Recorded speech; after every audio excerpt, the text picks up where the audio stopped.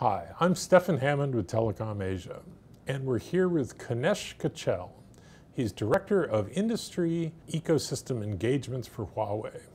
Can you tell us about Huawei's 5G new radio and give us some use cases and their benefits? Huawei started focusing on 5G initiatives at the start of 2009. To emphasize it further, last 3 years we have been investing almost $600 million each year, and we have developed a 3,000 member strong expert team focusing only on 5G key developments, operating out of 11 R&D centers globally.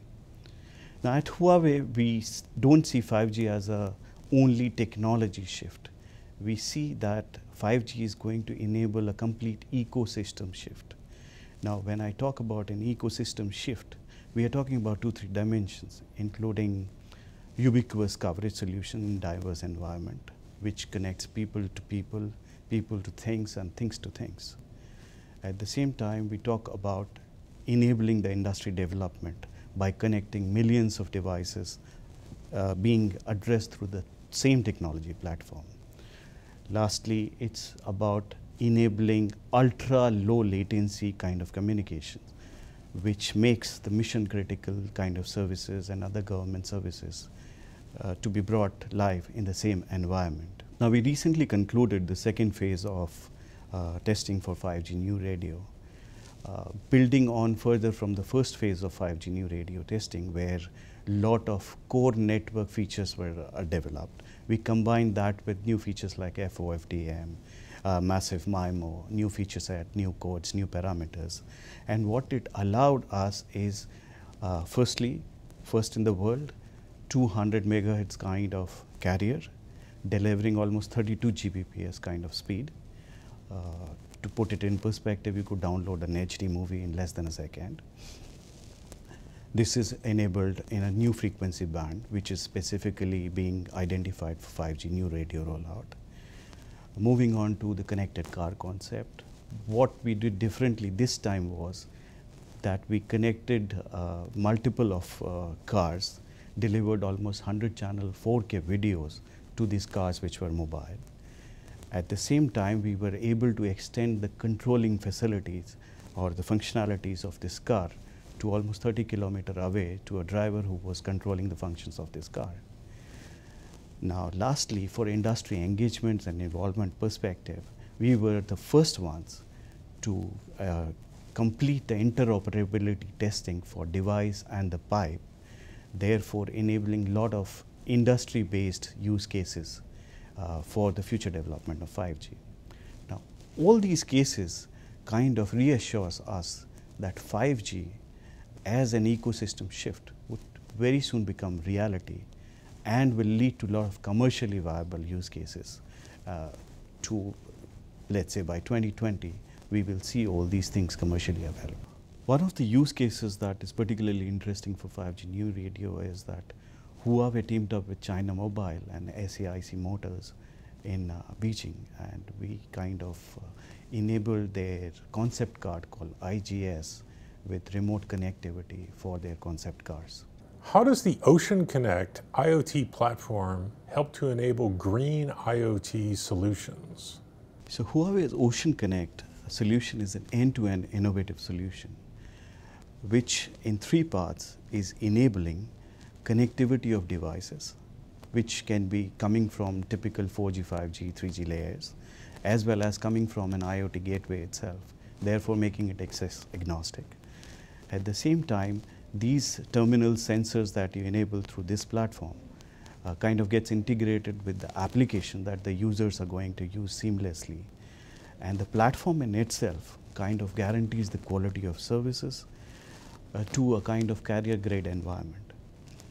Secondly, through this solution, Huawei is offering the partners that are joining this ecosystem to have a kind of very, very secure environment, faster ability to deploy and make those use cases a reality, and a single one-stop solution for services as well as the integration of their use case.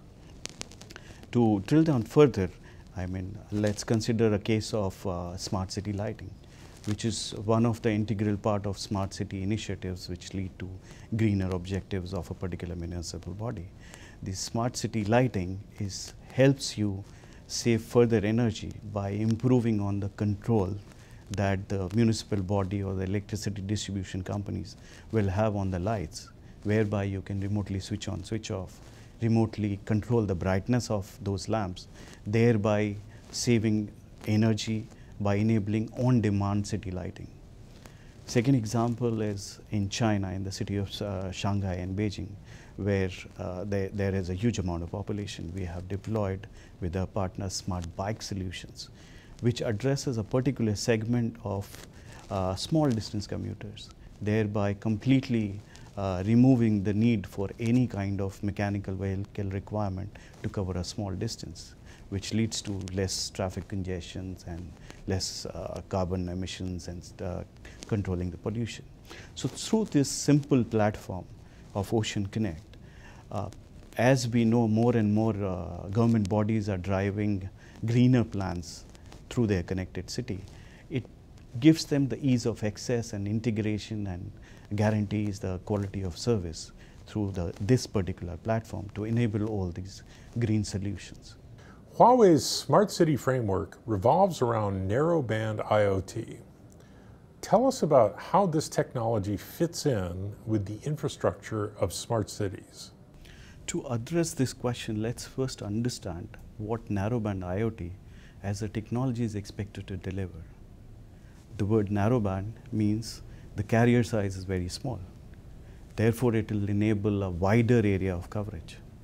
When it enables a wider area of coverage, the number of connections getting on the network is going to be multiple of hundreds and millions. Now, when you have so much of connections which are enabling utility services, for example, these connections are always going to be on, always transmitting, right?